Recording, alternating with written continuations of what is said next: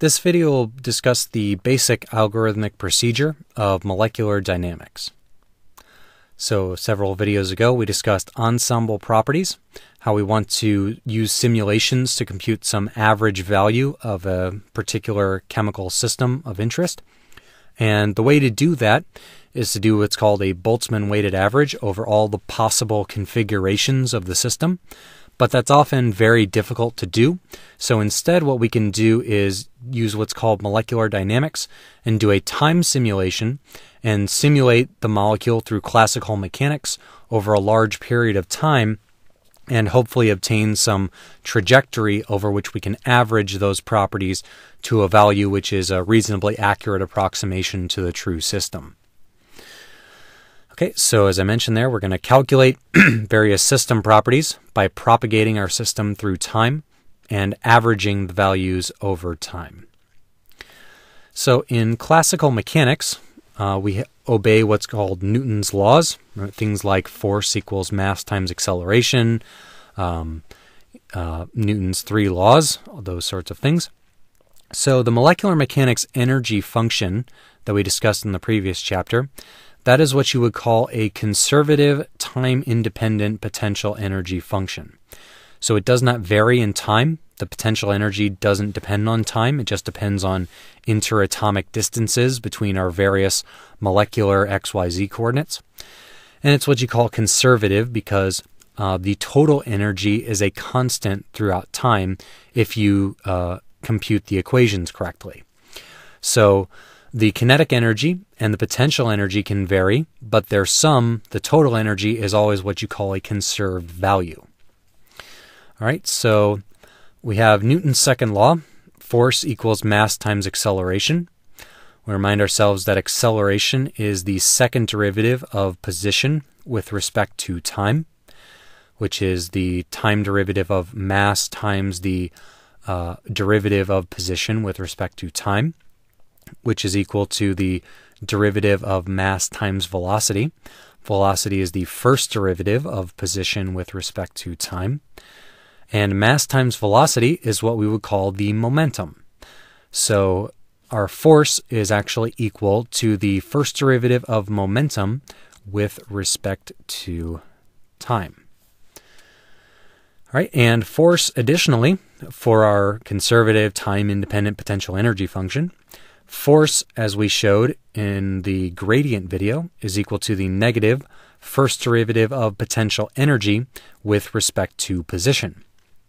So we have momentum equals mass times velocity is equal to the mass times first derivative with respect to time. So if we put all these things together, what we have is that the partial derivative of the momentum of a particle in the x direction with respect to time is equal to the negative partial derivative of potential energy with respect to x position over time, or with respect to x position. So this is basically what we'd say is the rate of change of our momentum is equal to the negative rate of change of our potential energy. So this, if we had a one-dimensional system, would be what we call a differential equation, a partial differential equation in one dimension. And what we would do is we would solve this for our given coordinate. But this being a system of molecules, we have atoms. Each atom is represented as a different point particle with an XYZ coordinate. So 3 coordinates per particle, and we have n particles.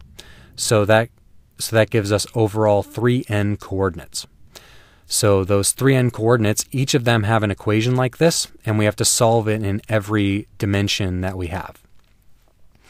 So overall what we have there is a situation that we typically can't solve.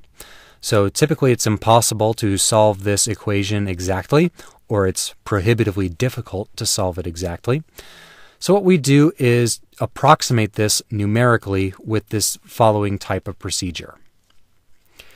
So our first step is to assign some initial velocities, as we mentioned in our assign some initial coordinates, as we mentioned in the geometry optimization video, assign some initial velocities, i.e. momentum, in our assign initial momentum as we mentioned in the thermal energy video, and set the time equal to 0. Then we're going to compute our energy, potential energy, compute the gradient of the potential energy. We're going to update our coordinates. Our coordinates are going to move. The next iteration's coordinates are going to be the current iteration's coordinates, plus the velocity times delta t. So we have 1 over mass times momentum, which is just velocity. So we have x plus velocity times delta t. Then we have update our momentum. Our new momentum is going to be our old momentum minus the gradient of our potential energy times delta t, which is going to be our acceleration. So we do this, and we do every one of those steps, and at each of one of those steps 3 and 4, the time increases. The new time is the old time plus delta t. We repeat this and do all these 3 steps here until the time reaches the final time that we want to simulate. And then finally, we compute whatever properties of our system we desire. So some interesting facts here would be that this delta t, the time step, that's the smallest amount of time, or the largest amount of time typically, that you can use that doesn't result in error in your function. So we mentioned that the total energy is conserved over time. So as soon as this total energy starts to vary too much, we know our time step is getting too big. The time step is typically constrained by the fastest timescale motion in your system. Usually that's the vibrations of things that involve hydrogen atoms for us.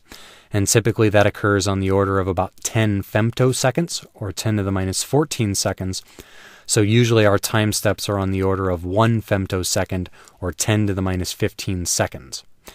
So this means that it takes on the order of 1,000 trillion, or 1,000,000 billion, a quadrillion number of time steps to simulate a system for 1 second. Although the most advanced simulations in the world certainly are approaching a second worth of simulation, enough to do things like fold an entire protein or do some type of macromolecular self-assembly. So the time you want to simulate typically depends on whatever goals you have. The vibrations in systems, those occur on timescales usually of 10 to 100 femtoseconds, less than a picosecond, 1 trillionth of a second. Conformational changes in molecules, like bending of various torsion angles, going from gauche to staggered, things like timescales of picoseconds, changing secondary structures in proteins, picoseconds to nanoseconds. Diffusion of things through solution, interaction of host and guest targets, things like protein binding, nucleic acid binding, those sorts of good things, nanoseconds to microseconds. And something like protein folding, which is a very common type of application for molecular dynamics, would be in the timescale of microseconds all the way to full seconds. A lot of the longest timescale molecular dynamics simulations are large-scale protein folding simulations. So I have a fully functional program in my GitHub Computational Chemistry repository, which we'll be detailing a little bit later in this chapter. As far as running molecular dynamics, again, if you run it without arguments, it tells you need this simulation file. So if, for example, if I run this ethane.md, which is just an input simulation that I read inside of that program, tells me what molecule I get, my temperature, how big of a box I want it to be a sphere. I'm going to run for half a picosecond, a time step of 0.1 femtoseconds, how frequently I print out the geometry and the energy, what files I do that to, etc. So if I do, for example, Shift Enter, so that gives me a status update every couple seconds about how far along my simulation has gone, depending on how often I tell it to do so. Then that's going to output a thing like this. Here's my geometry file, ethane.xyz.